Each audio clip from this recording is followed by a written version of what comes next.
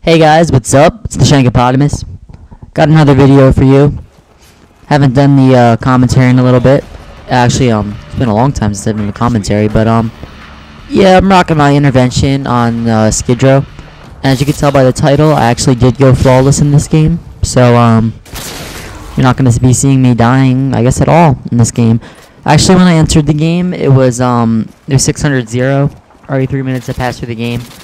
And usually when there's a game like that, sometimes I leave, but decided to just play it out because, I don't know, I just was bored or whatever, and I kind of like Skidrow. It's a good quick-scoping map, I think so.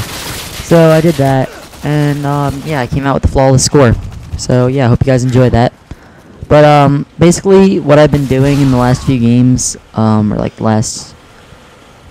last few weeks or whatever, playing Call of Duty, I've been doing a lot of like sniping, kind of like, not like what you would think of as a traditional sniper would be like, where you just sit in one area for the whole game and snipe with your claymores. I'm kind of more of like a mobile sniper now. I've been practicing a lot of quick scoping, no scoping, like cool ass kill cams. I kind of just been fooling around because I'm honestly bored of doing the whole like try hard thing with Call of Duty, trying to get like super legit guns, try to get nukes and get really high scores. So I've basically been just running around and having some fun with my intervention, which is actually it's a lot of fun actually, but running around with the intervention. Get the attack helicopter, which is actually kind of new for me because before this I've been using the Harriers, but apparently the attack helicopter is harder to shoot down. So I called that in, get my pave low, and yeah, I'm still down by 200. But yeah, my intervention, it's a really good gun, I think, personally. Especially for Skidrow, it's great for quick scoping, as I said before. And yeah, I have equipment. I just have a throwing knife, so I can do like last kill stuff.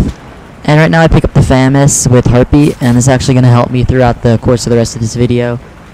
This was my main gun I was using. I actually wasn't using my intervention that much, so that's probably why I ended up getting a flawless score. Because if I just had my intervention out, oh, there's a lag there, but if I just had my intervention, probably I probably would have ended up getting myself killed because I flew around with it. This would be like what I was talking about, one of those overly legit guns that's used to get yourself really high scores.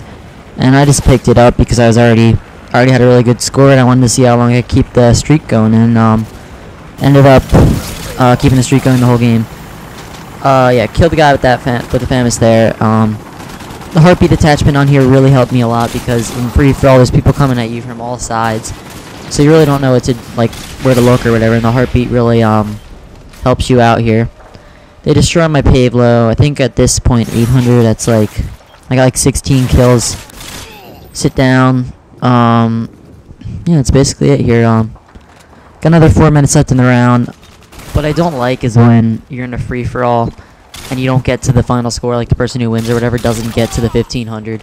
That kind of pissed me off. So I wanted to make sure I got to the even if I got a perfect score, I don't think it'd be as impressive as if I didn't get the full 1500. So I wanted to make sure. Oh, yeah. See, that's only my 10th kill with the FAMAS. I hardly use this gun at all. I don't really like it that much, but yeah. So I wanted to make sure I got to 30 kills. So I just murked around. Actually, in this game, another contributor to probably why I did so well was there's a good amount of noobs, as you see. That guy's level 33. There's a couple level 15s. I think there was only a few guys that were actually prestiged.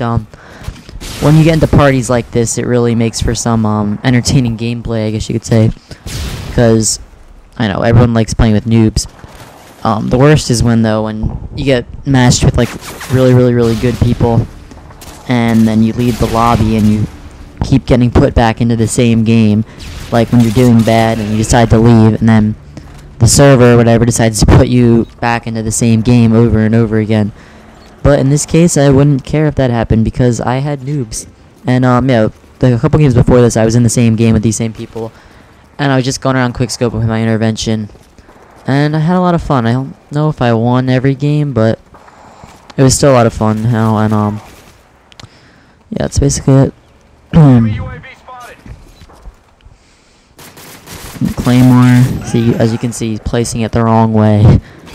So basically, the other team, or the other players in this game just got destroyed.